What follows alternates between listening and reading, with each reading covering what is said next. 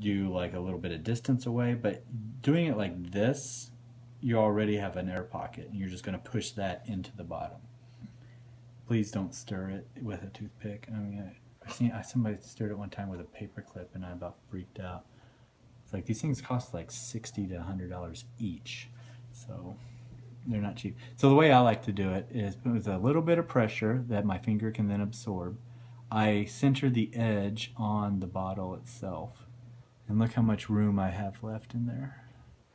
Not that much, but I'm going to squeeze, and it's only going to fill up from the side to the top. Now it's nice and overflowed, and I just take it off. That should be almost all the way across. It looks like, but it does have a high surface tension, so make sure I've got no air in there. Yeah, and then you can always just add some more in if you want. That's good. So I'm not seeing too big of an air pocket. There is a little one on the side because this thing is so viscous that a lot of times it kind of binds itself. So if you look, there almost looks like on the opposite side a crescent moon shaped air pocket right against the side.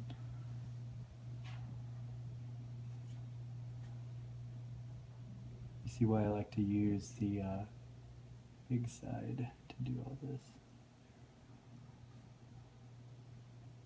Alright, I think they got most of it.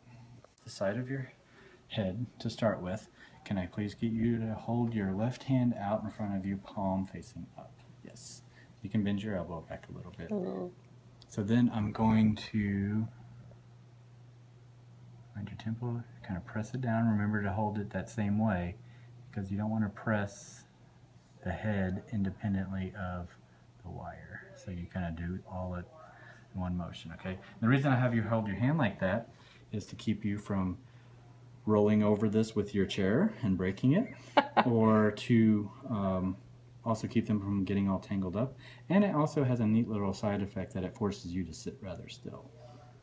So, because these things getting caught on something is a surefire way to not only break them, but also pull them off, and then we got to start over. So I said, you know, just hang on to this for me, please. Actually, I think I'm going to want to take it this way, facing to the outside, yes. So that you can just hang on to that wire for me. Thank you. Now I'm going to do the rest. So do the medial one first, the one closest to the nose, centered underneath the eyeball, because that's easy to get, right? And you can actually say, okay, I'm going to dab off that gel that's been soaking on your face right now. So can I get you to look up and relax?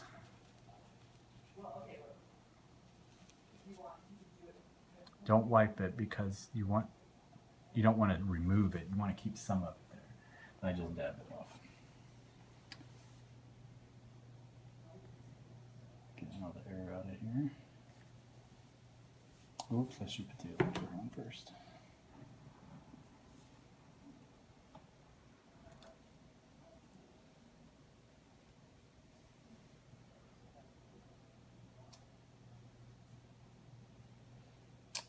I've seen some people cut these things after they apply the electrodes.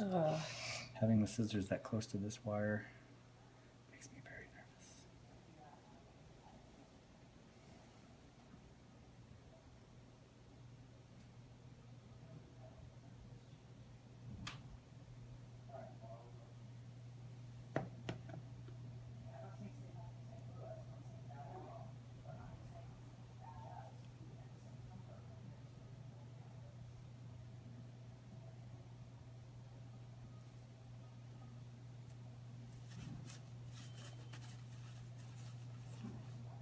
And they can be a little bubbled over the top like that. That's fine.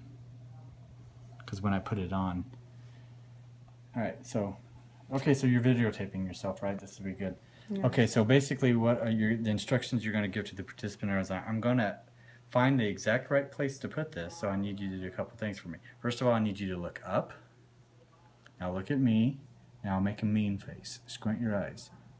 Okay, now relax and look up again. And then right when they do that, you zero in for the kill. So while you're doing this right now and filming yourself, go ahead and squint like you did. Mean face. Look at me. Yeah, that line right there, that's where you're aiming at. Okay. So now that you're looking up, I'm going to center my electrode first, line it up lightly, and then press down on your orbital socket. Yeah, it feels weird, doesn't it? Yes. Doing fine. And now I'm going to give you this wire to hold. Now I'm going to hurry and do this other one real quick, because I know this thing is uncomfortable and participants think it's uncomfortable too. And you generally want to get this part over with as quickly as possible too, because then they start developing a negative affect about the testing process itself, and that could theoretically skew the results, especially if you're measuring some sort of affective change. Now we're measuring sensory processing change, so that shouldn't matter too much, but we're also gathering some affective data. So it might,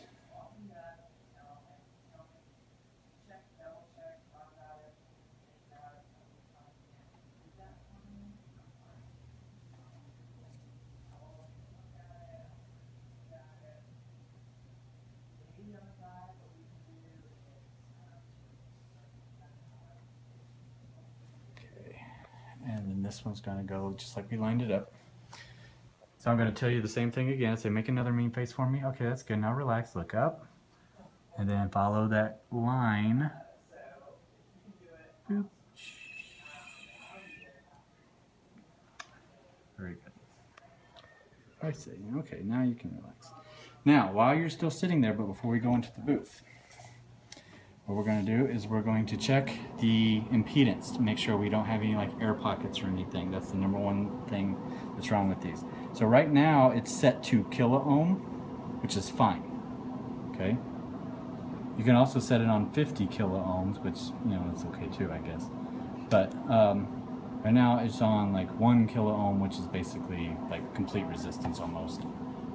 It's a lot of resistance. So we can only do 2 at a time in here, so I'm going to say, okay, let's do one of the hot ones, one of the recording electrodes and the ground. So I know this is the ground. I'm going to plug that into the black. And then one of the hot ones I'm going to plug into the red. Your goal is 50 kilo-ohms or less. Yay. Did it. Now I'm going to switch. Lower the better, and if you find that if we let this soak in for even like 5 minutes longer, that number probably would go down. You won't get anything underneath 100 if you have an air pocket, so that's why you know right away. This one's actually pretty good. It's a 25. One of my 490s last semester, Phoebe, whenever she'd do this, she would get like an 8. Whoa. She was like super good at it. And she's like, I didn't even know. You know? Yeah, so that one's a 23. Now we're going to see how well they talk to each other. All right, not bad. Still below 50, so that should be okay. But these are the 2 recording ones, measuring the resistance in between them. So that's about 40-something, 47 kilo-ohms, and we were getting 25, 30-ish with the other 2 talking to the ground.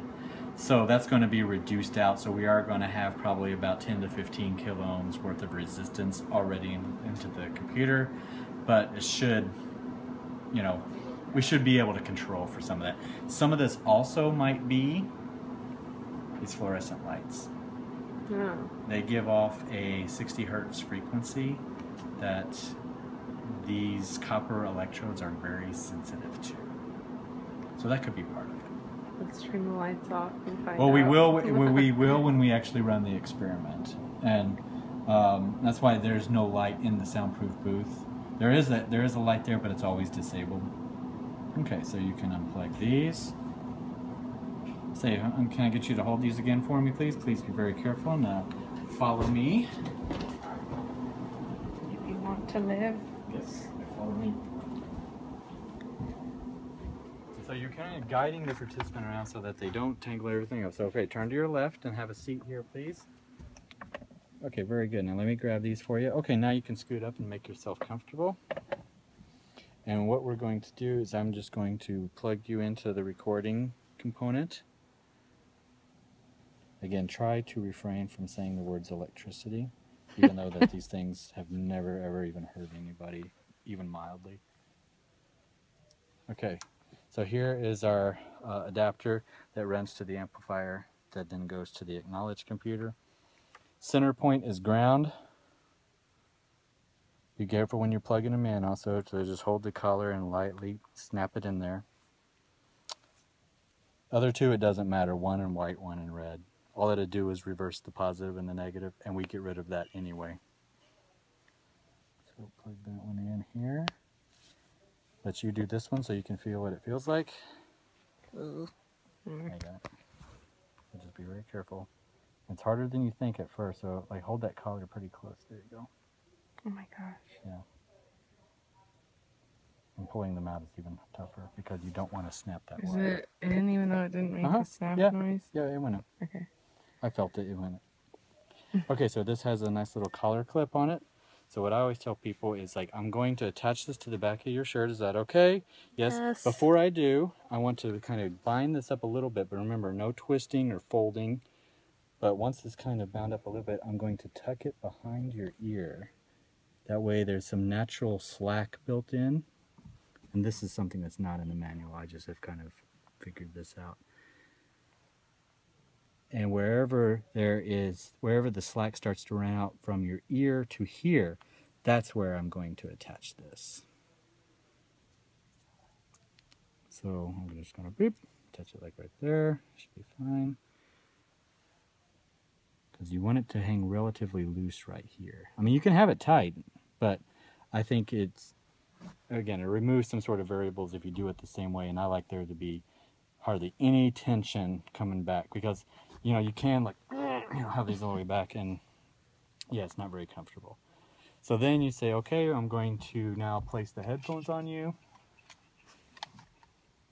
and it doesn't matter right or left, but if you want to be consistent with the rule of thumb, grab some lunch, so if you leave, can you shut the...